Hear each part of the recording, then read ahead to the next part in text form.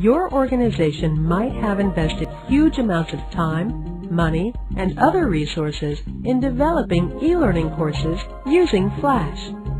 These are instructionally sound courses with powerful content, but you now realize that they no longer work on the devices your employees use, such as the latest smartphones, iPhones, iPads, and tablets.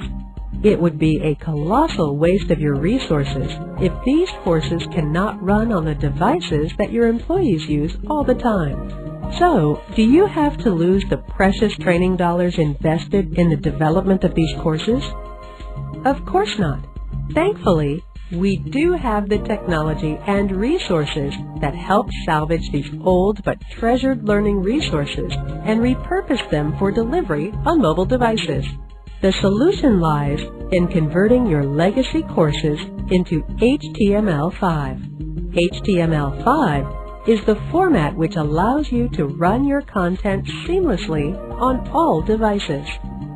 Join our webinar, How to Convert Your Flash-Based e-learning courses into HTML5 Rapidly, to know what is HTML5, what does it mean for e-learning, how to convert your existing Flash-based courses into HTML5. Do you need to develop these courses right from the scratch?